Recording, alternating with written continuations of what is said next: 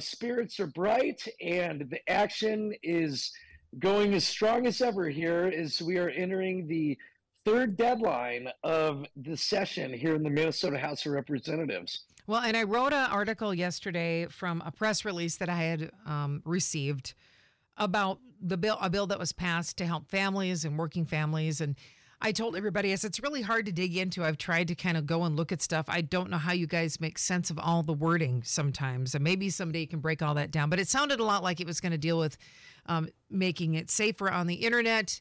Bullying is something that, it will still happen, but it'll be something that will help alleviate those AI algorithms from creating even more of a hassle. A lot of things went into it.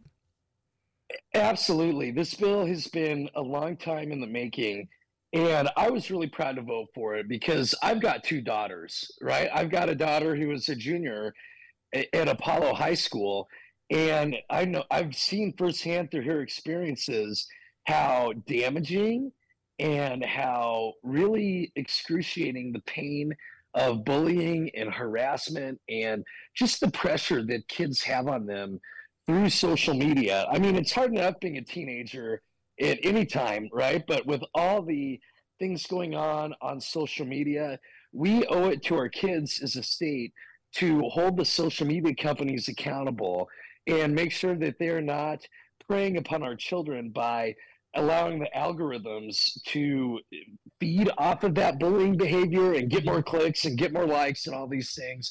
No company should be benefiting off of bullying and harassment and pain in our children. So that's why I'm really glad that we were able to get this done, and we need to continue to look for ways to make sure we're protecting children, whether it's physically in our schools or whether it's online.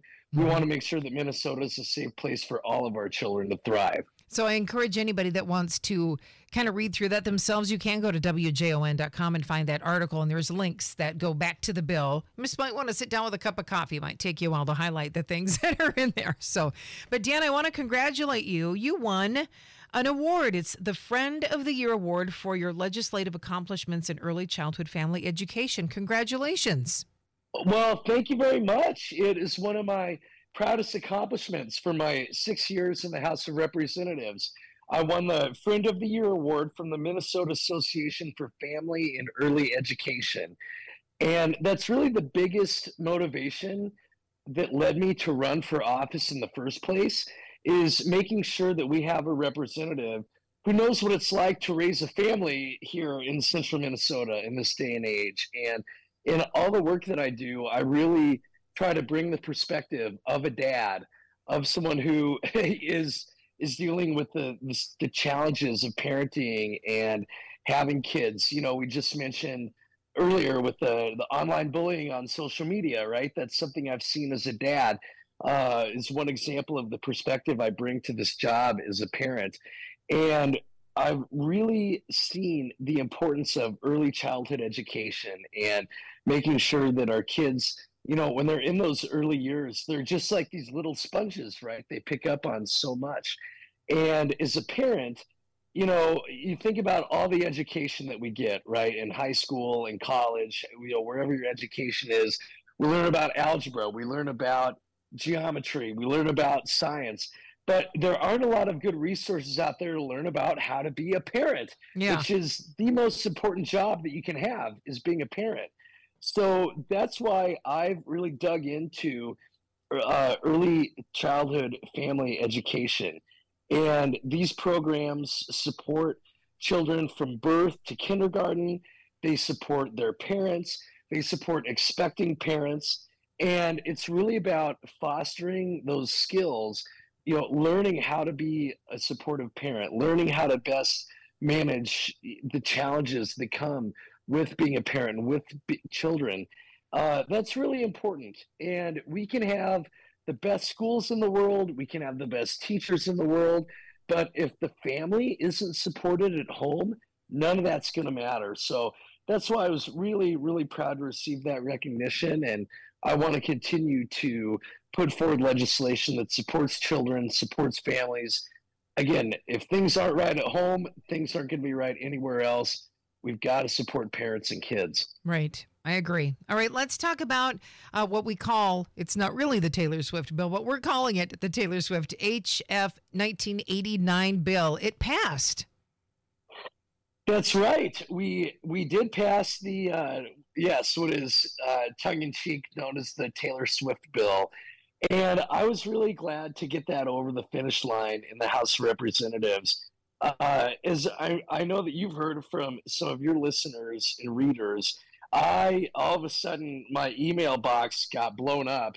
I heard from so many constituents who experienced a frustrating fiasco when they were attempting to buy tickets for Taylor Swift's concert in Minneapolis. And I know there are a lot of issues that we deal with here at the Capitol that are very serious. But it is important that we're looking out for consumers. I think, oh, Taylor Swift, that's not a serious thing. Well, consumer protections are very serious. And we want to make sure that we are not letting these ticket companies get away with bad faith practices. So it's what we're calling the Taylor Swift bill is actually called the Ticket Transparency Act, and it requires fair, transparent ticket pricing for events, including clear, concise disclosure of all aspects of the price of a ticket and other important protections for consumers, because there are a lot of people that, you get a special code, you wait, you get in, you select your tickets, and there's that little ticking clock that says, oh, if you don't do this within 3 minutes, you're going to lose your spot, you're going to lose your ticket. So you go all the way through, and then boom, at the end, your ticket is way more expensive than what you had initially bought for. And then that clock is ticking. There's all these things to put pressure on consumers and get them to pay these exorbitant fees. And we're saying no more of that. We're going to be clear. We're going to be concise. We're not going to have these gimmicks that ratchet up the pressure. And at the end of the day, arts and sports are important parts of our lives. And, the memories that we create with our friends, with our family members at these events are precious. And we want to make sure that consumers have a fair opportunity to go and experience those events without unfair ticket pricing. So how long do you think it will take before something goes into effect and that we'll actually notice that it feels different? Yeah, the bill goes into effect on January 1st of 2025. So we've got some time for the Department of Commerce to, get everything in line. We have time for the ticket companies to get their act in line, right? To make the changes that they need to make. Yeah. But it'll be in effect on January 1st, 2025. And something else I want to talk about is there are several practices by fraudsters and scalpers that are really problematic and common on the secondary market. So we're cracking down on that. For example, ticket resellers can't sell more than one copy of the same ticket to an event. They can't employ people to wait in line to purchase the ticket for the purpose of reselling it. They can't resell the ticket before it's even been made available to the public. They can't disguise the identity of the purchasers to purchase an excessive number of tickets for resale. Those are just a few of the examples that we're seeing happen that, again, skyrocket the price of tickets and make it unfair. We just want regular Minnesotans to be able to go on, have a fair opportunity to buy a ticket to the event at a fair price. That's what we're going for here. Yeah, totally makes sense. So I'm excited to see the change. We just have to wait a little while because it takes a while to make those changes. And I'm sure if they don't make the changes by the deadline, there'll be consequences.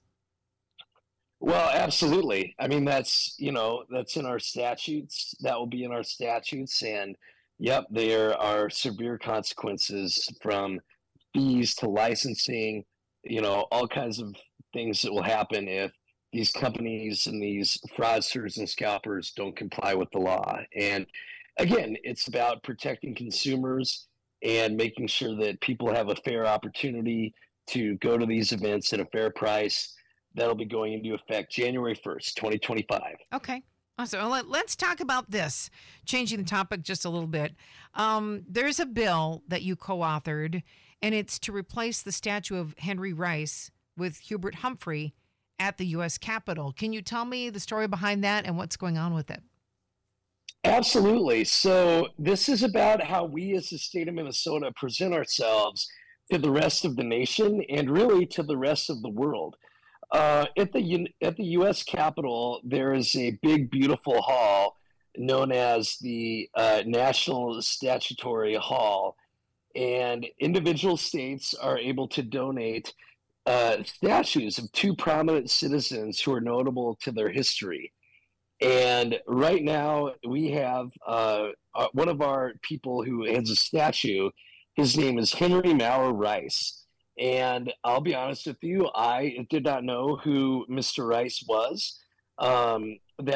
His statue was put in back in 1916. And, unfortunately, he was a delegate, and a good thing that he did, he was one of the people who helped facilitate Minnesota's statehood. Rice County is named after him. That's nice, but he has a very problematic history of taking advantage of Native Americans and indigenous populations here in the state of Minnesota, and that is really problematic. And at the end of the day, a lot of history has passed since 1916. And we are not trying to rewrite history or anything like that.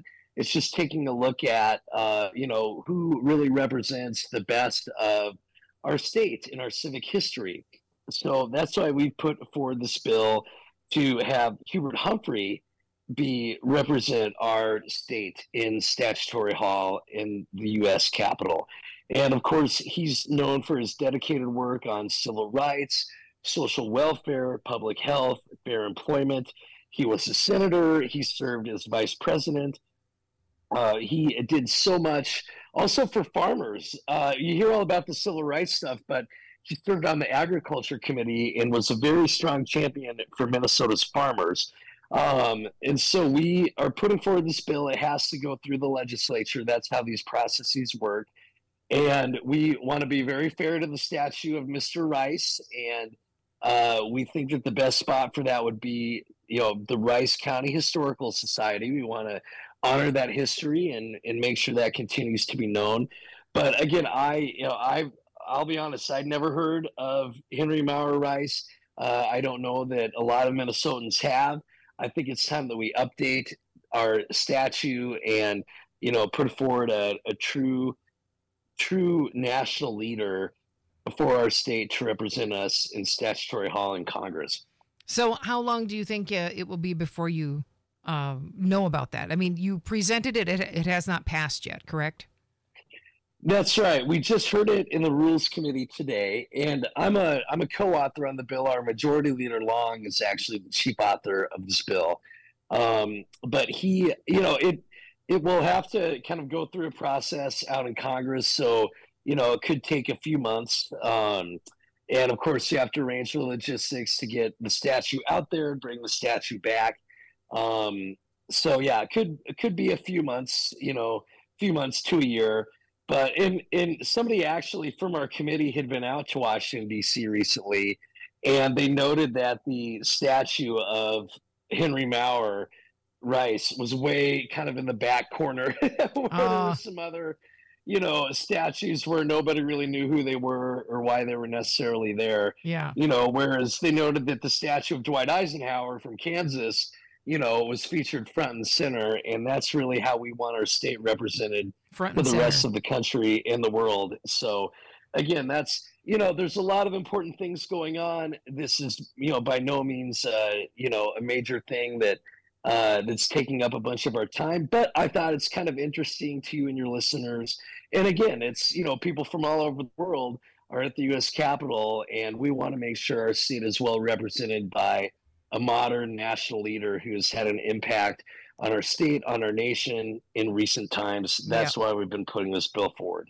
All right. We just got a couple minutes left. Now, the Donuts with Dan has not happened yet. That's coming up next week.